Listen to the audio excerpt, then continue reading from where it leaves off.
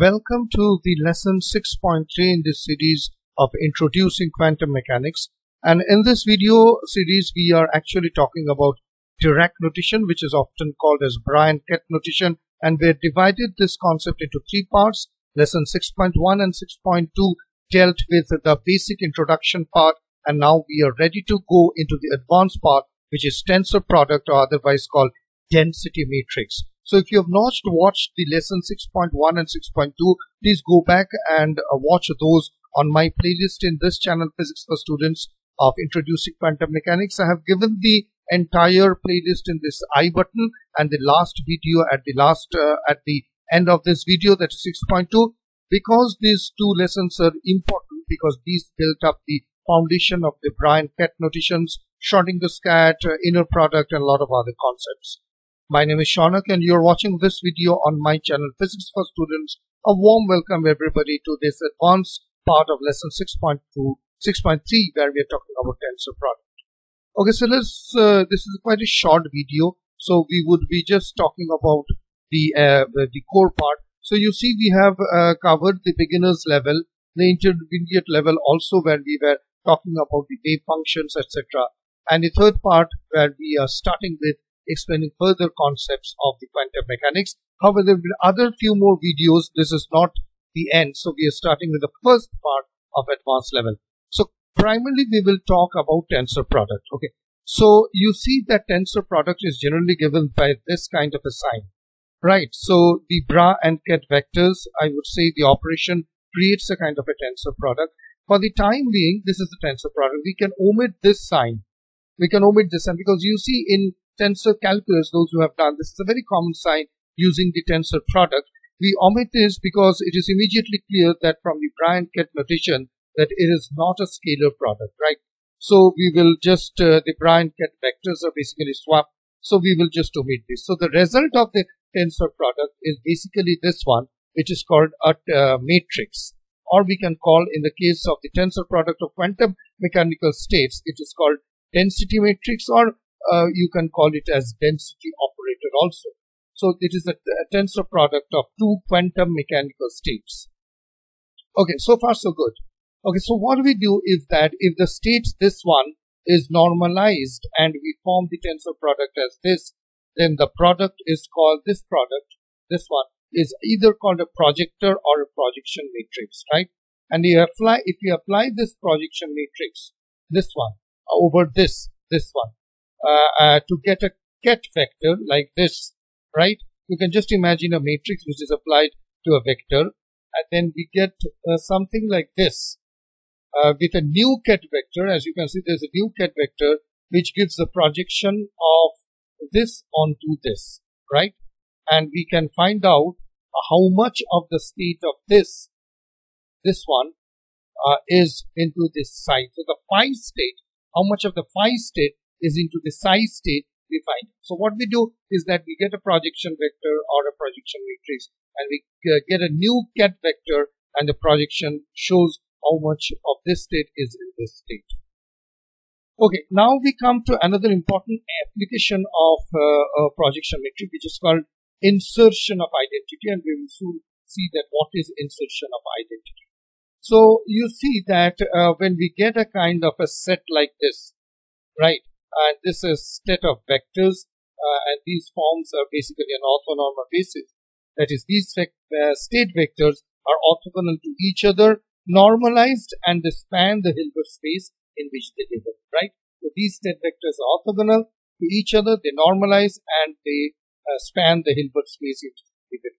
We have just talked about spanning in the earlier video and also about Hilbert space, so it should not be a problem understanding this. So the sum of the projection matrices of these basic vectors gives a kind of an n by n unit matrix, and this is denoted like by this.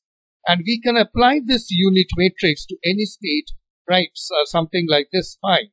And by insertion of identity for a finite basis, we get this, and we use, this is called the insertion of finite basis, and we can apply this to this also. So you see that insertion of, the insertion of identity, this is a kind of a, I would say, application of the projection matrix, And what we just saw that we got a psi I, and this is the states of vectors of orthogonal, and we can apply this equals to 1 because it is 1. So the insertion of identity into this one. Further examples, I'm sure we quickly make things clear. Okay, so here this is 1, and what we get this, what we see from here, the scalar product, this the one which is marked in red. What it does is that it picks out the ith component of the state, this one phi, and we can call the ith component for the time being as this one, right, var theta I, and what we get is this one, right? So we replace that one with var theta I, and with the trick of this insertion identity, we are able to represent a state, this one phi, in the basis of this, right? So an infinite dimensional Hilbert space is spanned by infinitely many basis states, right? So here it is, and with the insertion of the identity, an infinite dimensional Hilbert space is spanned by infinitely many basis states. So you see, we picked up the scalar product, and this is the ith component. We replace the ith component by var theta I, and now using the sigma sign, we just able to represent the state phi in the basis psi 1, which we just saw. So we now will apply this trick, I would say, this insertion of identity to what is called an infinite Hilbert space. So we take the same one, and infinite Hilbert space basically is spanned by infinitely many basis states. So to translate the insertion of this identity equation to an infinite Hilbert space, again we do the same trick, that we scale delta x and let it go to 0, and this del x turns into what is called an infinitesimal interval, that is dx.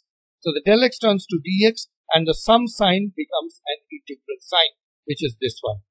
So you see, the unit matrix now has infinitely many columns, and we are able to represent a ket vector living in an infinite dimensional Hilbert space by using this formula,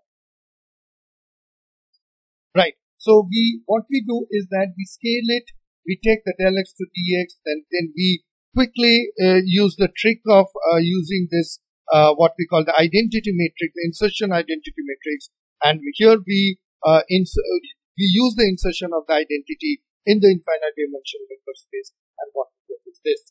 So to summarize, what we have learned is that insertion of identity for a finite basis, if we take this finite basis, looks like this, where we are able to represent this ket vector in the basis of this, and insertion of identity finite basis, where we are using the what we call the insertion of the identity here into something like this, where this equals to del, right? We just saw this. So that's it. A very quick small video, but it elucidates a lot of usages in terms of tensor product and using the insertion of identity, etc. And I would like to thank you for watching this video and being with me for such a long time. And I would request you to subscribe, click on the subscribe and click on the bell icon to get all the notification from Physics for Students. I'm also available over email. You can email me, and I will also have a channel. I also have a channel which is called Relativity Explained, and you can, if you want, you can follow me at my Instagram, LinkedIn and Facebook profile. Thank you for watching, and we have few more videos speaking on the bra and ket notation, the advanced part, which is coming up soon. Till then, goodbye.